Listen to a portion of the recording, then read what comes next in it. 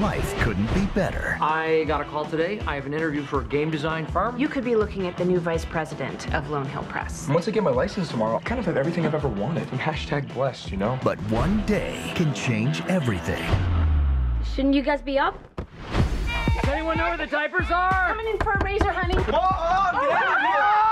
Sorry! Hey man, guys are ready for you.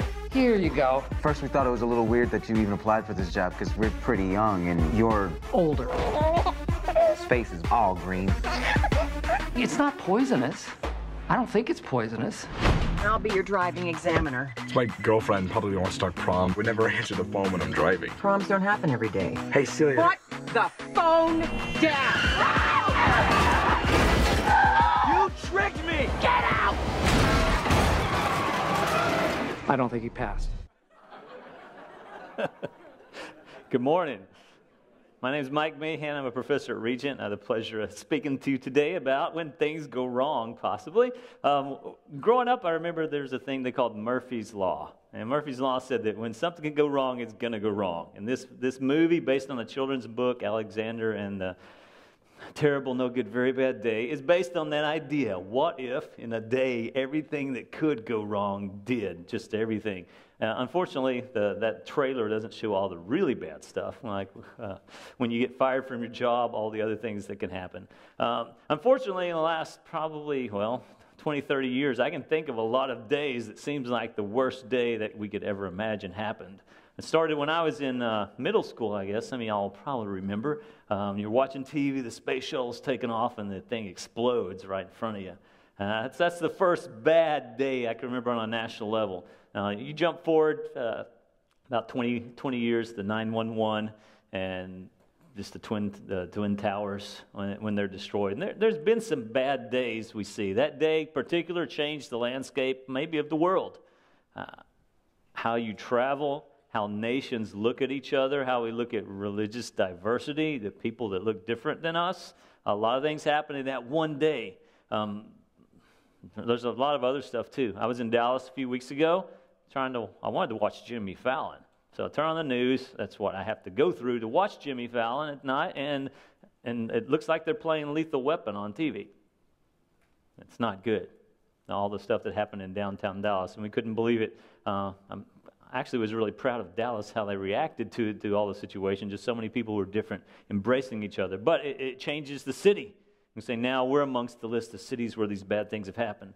Protests and wars, there's all kinds of things that have just had really bad negative effects on national level. Not to talk about even personally. Personally, what are the things that have touched us that just seem like in one day it changed our whole lives? I've got a friend. I served on the mission field for about 20 years, and a friend I served with. She moved down to Austin, Texas a few years ago. Has some great kids. Her firstborn is an amazing pianist. It just plays crazy things on the piano, everything classical you can imagine. Second son is one of the most likable people in the world. He's just amazing. Everyone loves the guy, just really lovable, great musician, all these other things, and you just see this guy's going to do great things. One of his last years, I guess his senior year in college, he does what kids do, messing around, takes some kind of drug, wakes up the next day, and he's bipolar. And one day changes his life like that. Because now they're worried, is he ever going to be able to even take care of himself?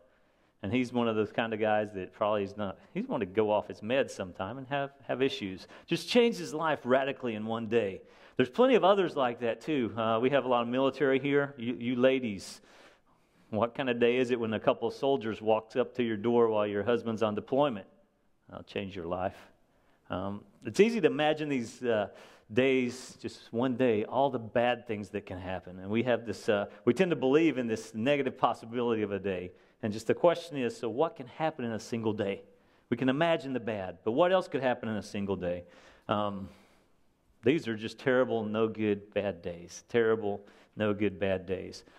Shakespeare said a few years ago, "Woe, destruction, ruin, and decay.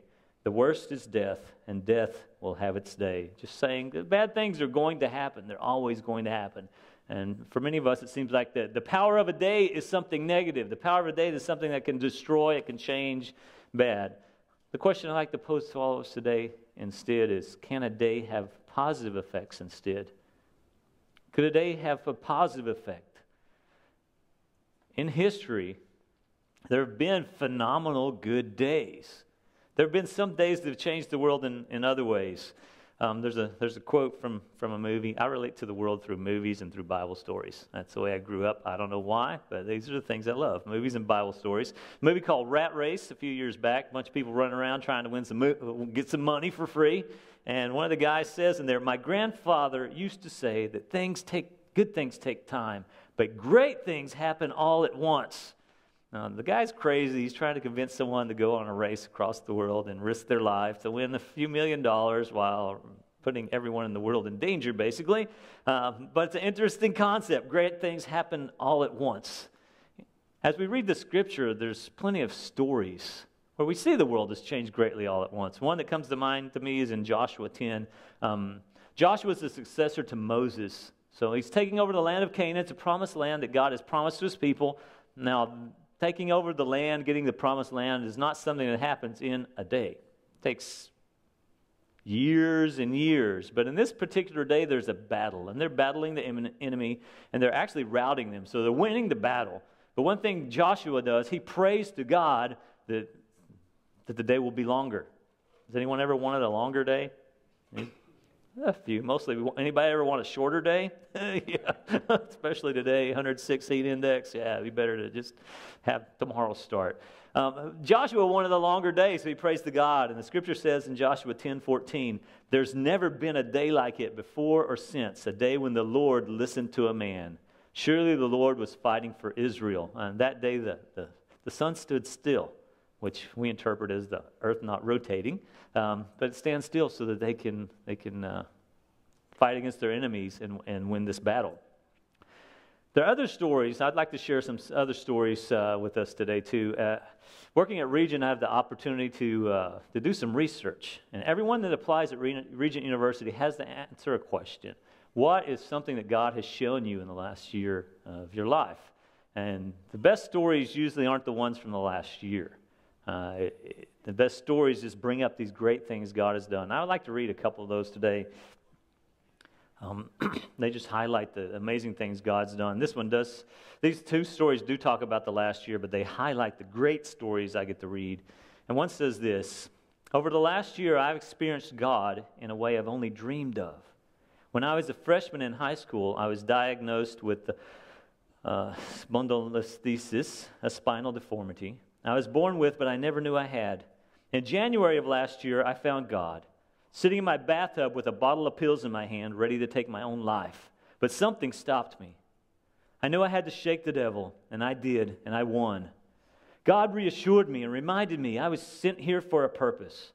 I got on my knees and gave my life over to the Lord right there in a bathtub.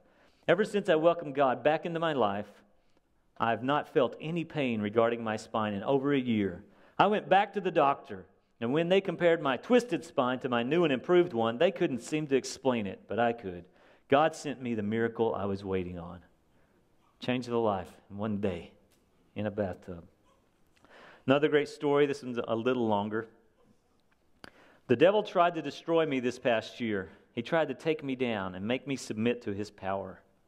I was in school, and so many faces ran up to me and asked me questions like, 'Is it true? Did you really do that?' I didn't know what they were talking about at all until someone bluntly said to me, they said, 'The football team created a rumor about you. They said you had sex with nearly the entire team.' My heart dropped and my eyes began to water. Why was all I could think. I went home, laid down, grabbed a bottle of whatever pills I saw first and put them in my mouth. And as I laid there, I thought simply, it's over. Minutes went by, and my stomach had tied itself into a knot, and I was really tired. As I leaned over the side of my bed, the pills came up and out. The next day, I had to go to school and face my fears. I'd already been called a whore by my mother. My cheerleading squad hated me, and all my friends turned their back on me. The day went by, and I came home to my smiling 8-year-old cousin. She looked at me and looked back, and then the question that started to change my life. She looked at me, and out of her mouth came the words, "I love you a lot. Will you please go to church with me tonight?" At that moment, I was faced with what I believed to be a life or death question. No one knew what I felt in my heart or what I was going through, but a little girl, so innocent and sweet, changed everything. And in her eyes, I could tell she saw the burden on my shoulders. When I went to church that night, I sat in the back.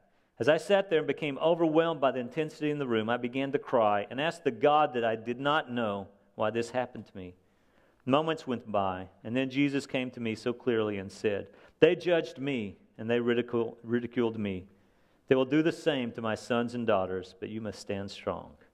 That day I gave my life to Christ, and that one night He showed me how even the strongest people can be humbled. Power of a great day in the face of a lot of bad things. I love these stories. I love looking at how God has changed things radically in just a snap. When God heals people, when God changes things. Of course, we know in the Bible there's a lot of phenomenal good days. The question is, what can God do in a day? Well, God can do anything in a day. And that's the way the Bible starts off. Genesis 1, what can God do in a day? Well, in day 1, He can create the universe. In day 6, He can create mankind. God can create the world in a day. Day 7, He can rest. Even God gets to rest. Acts 9 is another story I love that talks about what God can do in a day. Acts 9 presents, it's after the church is starting to expand, so the church is growing, going out into the world. There's a guy named Saul, and Saul, he ain't a friend of Jesus. He really hates Jesus. He's mad. So he wants to get everyone that's in church and throw them in jail. But not just here. He kind of does what he can in his city. He says, well, I think I heard of a church over there. So he's going to go to Norfolk. He's going to go Washington, D.C., Philadelphia, New York. He's going to go everywhere he can to get people. He goes to a town called Damascus. I don't think we have one of those here. But it's like not going to D.C. He goes to Damascus to put people in jail, to get the Christians and put them in jail. Because he hates the church that much. He wants to put it all out of its misery. And on the road, as he nears Damascus, he sees Jesus. I'm going to read from Scripture a little bit, Acts 9:3. As he nears Damascus on his journey, suddenly a light from heaven flashed around him. He fell to the ground and heard a voice say, "Saul, Saul, why do you persecute me? Who are you, Lord?" Saul asked. And Jesus says, "I'm Jesus who you are persecuting. Now get up and go into the city, and you will be told what you must do." The end of that story is verses 21 through 22. This guy who hated Jesus, 3 days later, after he's been healed, is in the synagogues. He's refuting his old friends. They were friends 3 days ago. And Saul becomes probably the prototype Christian, the guy that writes most of the New Testament. Most of what we know about Christianity is thanks to this guy. The church spreads throughout the world thanks to Paul and his missionary journeys. And one day, Jesus changes this guy from his worst enemy to his best friend. So, in one day, God can convert his worst enemy to Jesus. God could do anything. John chapter 5 is another story I love. I love the Gospel of John. John chapter 5, there's a man who, he can't walk. He's having some issues. It says he can't walk. He's been lame for 38 years. No, that's a long time. It's longer than I've been alive. Having issues. He goes to a pool, and there's a pool where the rumor says that if you go to this pool and the waters move, if you jumped in, you will be healed. Well, there's probably a lot of theology in that, and we don't want to dive into all of that. But Jesus happens by this pool, and there's lots of people who aren't doing too well. They want to be healed. And this guy who's disabled, verse 6 of John 5 says, when Jesus saw him lying there and learned that he'd been in this condition for a long time, he asks him, "Do you want to get well?" We're going to come back to that. Do you want to get well? So the man says, "I have no one to help me get in the pool when the water is stirred. Well, I'm trying to get in. Someone else goes down ahead of me." Then Jesus says, "Get up, pick up your mat and walk." And once he was cured, he picked up his mat and walked away. It's a great story. I love stories like this. It's a guy that doesn't have a name, so in some ways we can relate. That could be a guy named Mike, and he's Jesus to help him. But he asked him the question, do you want to get well? Now, why would you ask a guy that question? Do you want to get well? Anyone ever been sick? Do you want to get well? All the high schoolers would not raise their hands because, they love just not doing homework, all that. But the rest of us, when we're sick, we usually want to get well. So why does Jesus even ask this question? Isn't it assumed that you want to get well when you're sick? It usually would be, but what if you've been sick for 38 years? What if you haven't been able to walk for 38 years? What if you haven't been able to work for 38 years? What does it mean to be healed? Now, in Jesus' time, they don't have computers. They can't work from home when they're sick. agrarian culture. They farm a lot. They raise sheep. They raise cattle. They do other things. They build things. If you're lame, you don't really get the opportunity to work. So what does being healed mean?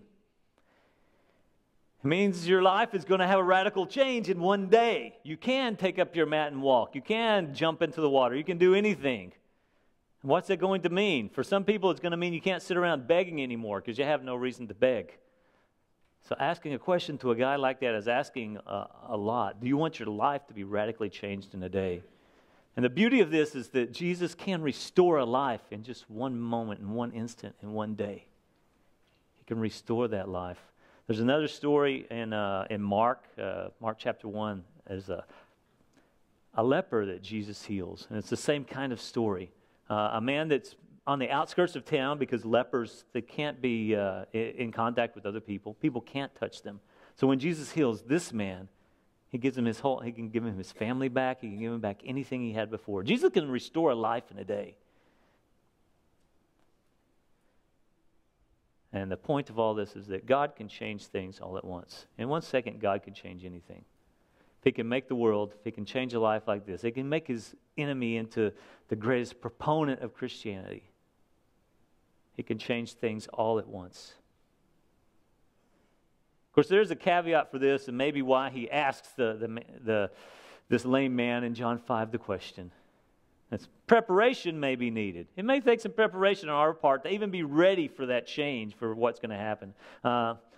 Pasteur said, "Chance favors the prepared mind." Yes, I know that quote because of a movie. Because in some movie someone quoted it, and we keep quoting it. Chance favors the prepared mind. Pasteur was talking about the power of observation, but we use it to say, be ready. Be ready for whatever may come your way, because if your mind's ready, things may work out better. Ephesians chapter 4 talks about us as the church being ready.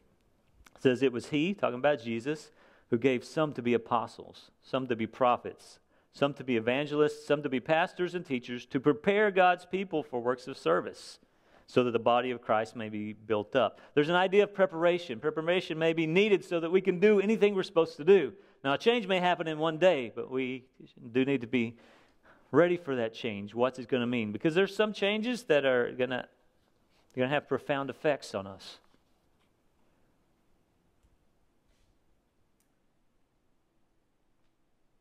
This all brings us to the question, what kind of massive life changes could we imagine? What can you imagine that would change your life in just an instant or in one day? If you had one amazing day, what would it look like that changed your life for the rest of your life? What would happen in that day? Think your life, your job would change maybe? Would you change jobs? Anybody want to change jobs? I've wanted that for a while. Anybody want to change jobs? Yeah, lots of us might want to change jobs. What about having difficulties in your marriage? Anybody would like to have your marriage go a little bit better? Now that's a trick question, because that one always means you have to do something. Because when those changes with relationships happen, it starts with you, not with someone else. Even though you can want those changes. What about healing? Could we want healing to happen? In the last week, about a week ago, we had the regional conference here, and there's lots of prayer going on. They always ask people if they want to be healed, and almost always they mention people with knee problems for some reason. I've got a little thing in my knee where when I run far enough or I bike far enough, then after that it's hard for me to do stairs. I've had that since doing some stuff on skis that people aren't supposed to do. But every time they ask for someone with knee problems going to get prayer, I'm like, I can still walk. It's okay. Because I think maybe God doesn't really care about something that small. Maybe those people are talking exactly to me. I don't know. If they say my name, I'm definitely going to go. But if they just say with knee problems, I'm probably not going to walk up for prayer. But God can heal even small things. And that's why I love that story of the girl whose spine was healed in just one day. God can heal things. Small things, big things, in just one day. What about your car? Anybody have a broken down car? Our van a couple of days ago started making a noise, a really bad noise with the air conditioner. So I get to a store, and there's a little kid. He has to be like 4 years old out front. He's like, "Hey, mister, your car's making some really bad noise." And he's holding his ears. I think you probably need to fix that, man. Okay, thank you. I'm probably going to do that. When I lived in Italy, we had a car. It was a brand new car. I loved this car, and someone left the lights on in that car. And I have a bad history with leaving lights on it, with jumping cars off. I used to do that for people. I had my jumper cables in the back, and I would go help people. I had this old station wagon, and I jumped 4 people off. Every time I jumped people off, they were so thankful. They got to drive away, didn't have troubles. And the next day, I got to go buy a new alternator for my car. And it cost me $200 every time I jumped someone off. So it happens once, you think, it's a coincidence. Twice, 4 times, like, I'm stupid. I need to stop this. So I have this new car, and someone leaves the lights on, and it goes dead. I go out and turn the key, and nothing happens at all. It doesn't do the click. It doesn't do anything. So first thought is, okay, who do I want to donate $200? Because if they jump me off, they're probably going to have to buy a new part for their car. The second thought was, at that point, I'm thinking, hey, well, sometimes God does stuff. Why don't I pray for my car? And who knows what will happen? So I go downstairs, I turn the key, nothing's happening, so I start praying, God, you're a great God. I know I don't deserve this because, you're great, I'm not. I pray, and the car starts up immediately. No clicks or nothing, just boom, it starts. Man, God does great things, even with bust-up cars. It's a brand new car. A few years later, we're going skiing, and the snow is about 1 foot, 2 foot deep in the parking garage, and the car's been making some weird noises, not supposed to make, but nothing. It's new. It's only about 2 years old. Can't have any problems. Well, one time it didn't start, so the next time I go downstairs, and I'm about to take it out of the parking garage and think, well, I better pray over this car again. God did it before. He'll probably do it again. Pray over the car, God, just please, whatever's going on, just you look after this. You know better than me. I'm not a mechanic anymore, but you can do everything. So I pray to God. I turn the key, and all I hear is zzz, and the motor's totally busted on the inside, broke everything. $3,000 worth of damage. But you know what's good about that story? God was still looking after us because that car broke in a parking garage, not in the middle of the snow, out in the middle of nowhere. And that was good. It's under warranty. Nothing bad happened. But God was looking after us there. And I've heard story after story about missionaries, things like this with cars, with refrigerators. One missionary in Italy, they had a refrigerator that broke, so they went and prayed over it. It lasted 10 more years until they had to give it away. It wouldn't do anything. Story after story where God can fix cars, anything, if we ask Him to do those things. What else could God do in your amazing day? In one amazing day? Could He get you out of things that you're stuck in? Anybody ever get stuck in stuff you don't like? I've been stuck in stuff I don't like. Then you buy those books, right? All those self-help books. I hate those books. I memorized and learned theories out of those books, and we write studies based on that stuff. But how often do they really help us? It's good. You may try it for a week. It's like all the diet books. You got like 500 diet books at home, and you do them for a week. It's good. After a month, you forget where the book is. Self-help things, a lot of times we're still stuck. It's really hard to get ourselves out of things. And I had that problem personally, stuck in stuff for 20 years, and you read everything, do every technique you can, and nothing happens. And for me, God, in one day, boom, unstuck me.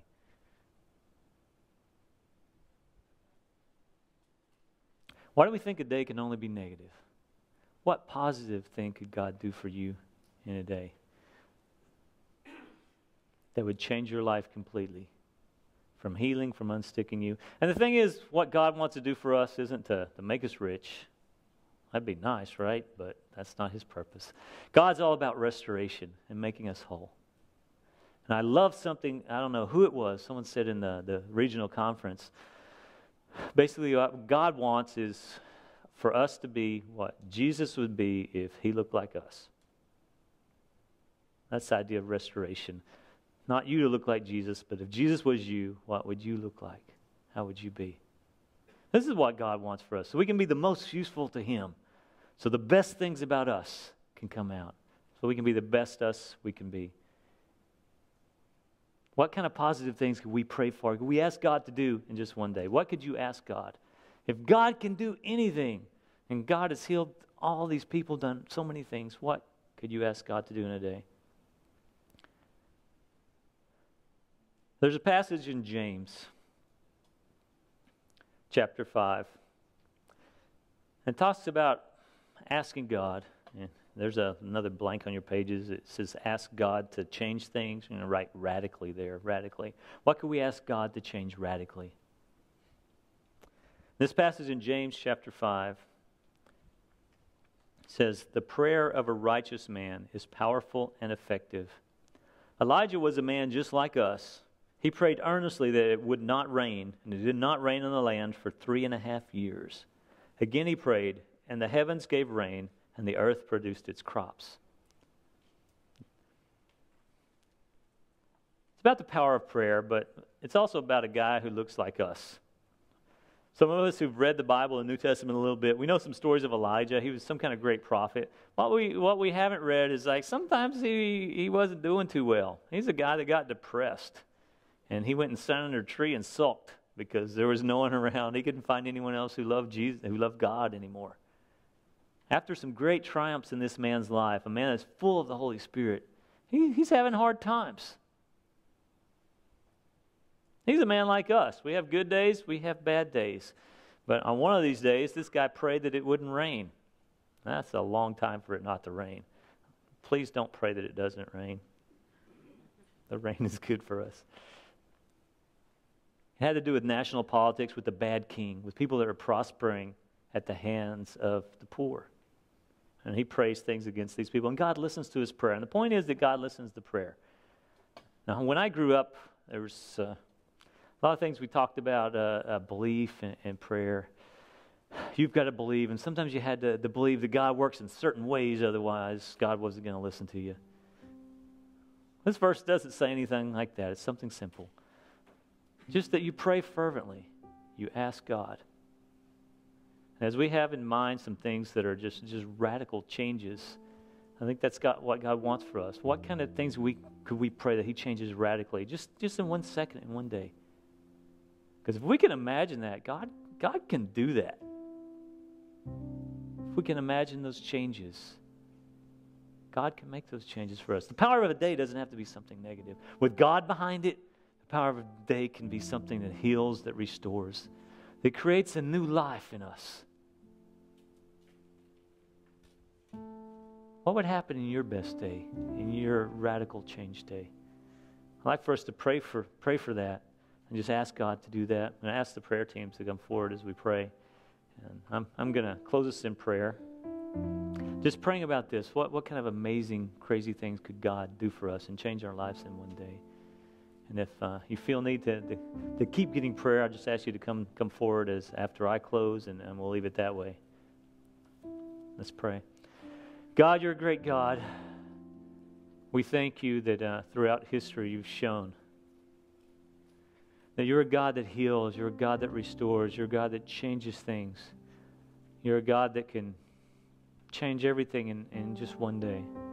We thank you that you've prolonged a day in the life of Joshua. I thank you that you've healed people of spinal problems, and you've restored the lame and given the life back to those without life. God, I ask you for just all of us here, the people, those of us are around us who are thinking of things we can be stuck in, God.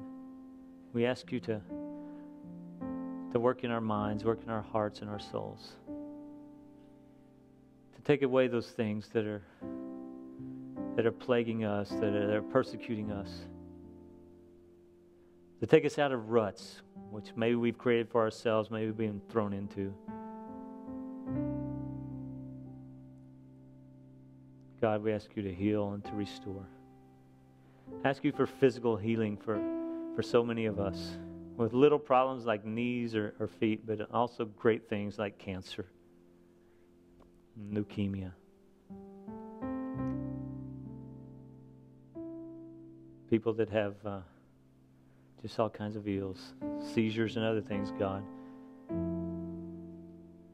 We know if someone can become bipolar in a day, that you can heal anything in a day, God.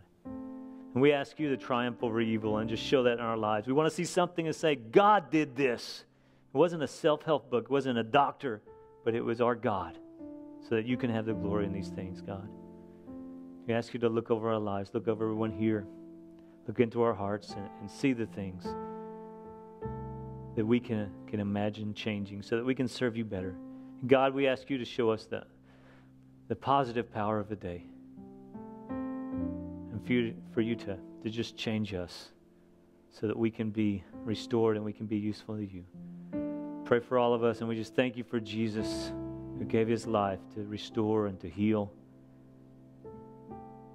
and to take away our infirmities. We thank you for him. We pray in his name. Amen. Have a good week.